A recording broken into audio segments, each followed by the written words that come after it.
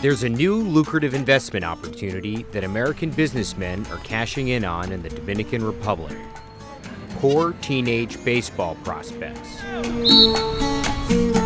I come from the real estate business. If you can make 10, 15%, that's a good return. I expect that we're going to do better than that in baseball.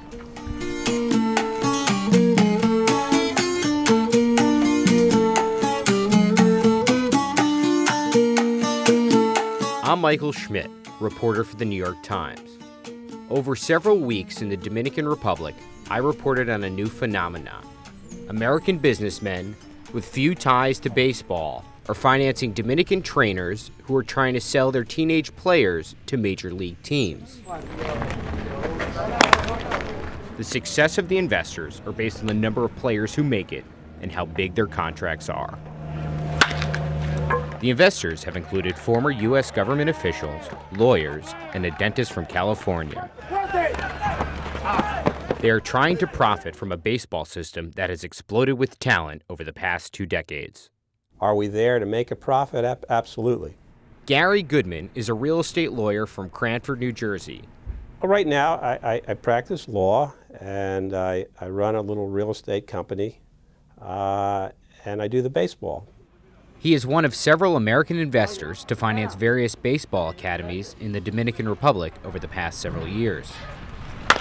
We have about $500,000 tied up in the operation. I feel that what we're trying to bring to it is a level of professionalism to try and raise the standards of the academies, to try and improve the conditions which these kids live under. The investors typically wire money to trainers, known as buscones, on a monthly basis to cover operating costs. In return, the investors are guaranteed a percentage of the players' signing bonuses, which can range from several thousands of dollars to several million. Typically, the percentage is far higher than agents receive from players in the United States.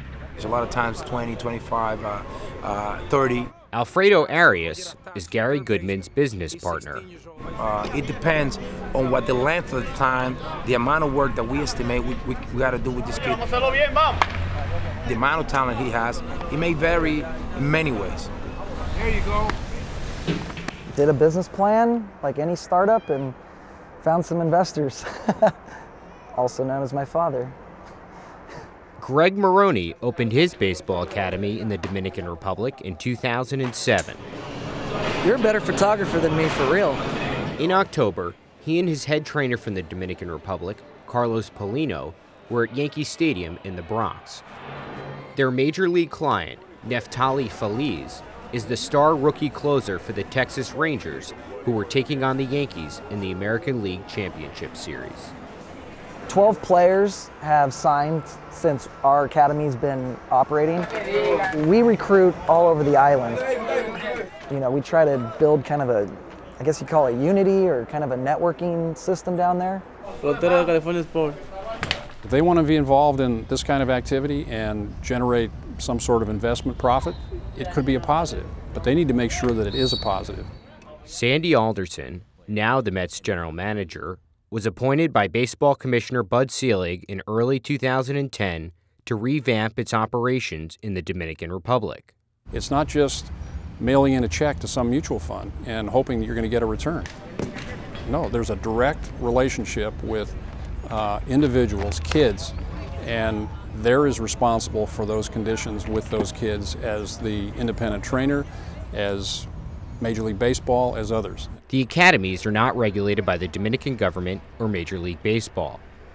The conditions range from high-end to less desirable. Right now, the money that we're making, we really need to put back into the facility. We got to put air conditioning in the dormitory.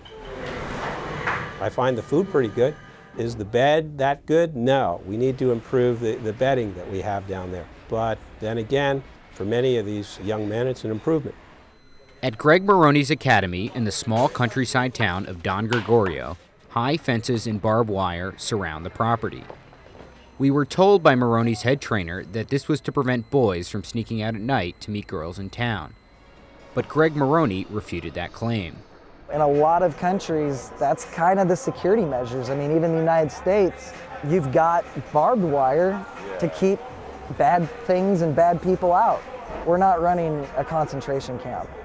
At Moroni's academy, many teenage prospects do not attend school.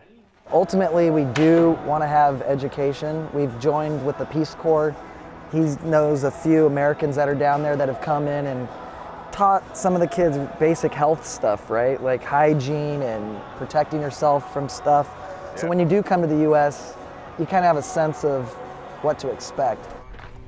These are kids that are 12 to 16 years old. And think about the kids that never even sign a professional contract. There are a tremendous number of misses, and these are human beings. These are people who have given up other possibilities, foregone other opportunities, have not gone to school.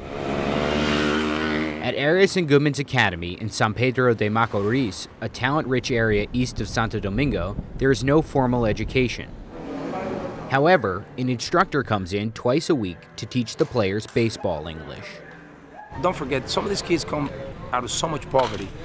They don't even know how to write. They don't even know how to read. Of the half-dozen boys we spoke to, all had some level of high school education. We asked them what they will do if their career in baseball doesn't work out. Continue studying. Continue studying. Continue studying. But the kids are given very little preparation for life after baseball. Gary Goodman prefers the topic not be discussed with his prospects. To introduce the subject of failure, and what are you going to do when your baseball career doesn't pan out? I don't necessarily think that that's probably a good topic for us to introduce in the locker room and in the clubhouse. You just hope that you left some sort of a print in their life. Do not go the other way around. Don't get into gangs, don't get into this and the other. You can only hope. Arias believes the academy will probably make $1 million in profit this year. We've been very blessed by God in terms of the rate of return as compared to what we put in. Yeah, it's my hope that we're going to see a good return. There is a demand for this type of talent. We're not trying to change the country overnight, but we do have a vision and we're taking it step by step, and we honestly do want to change things for the better.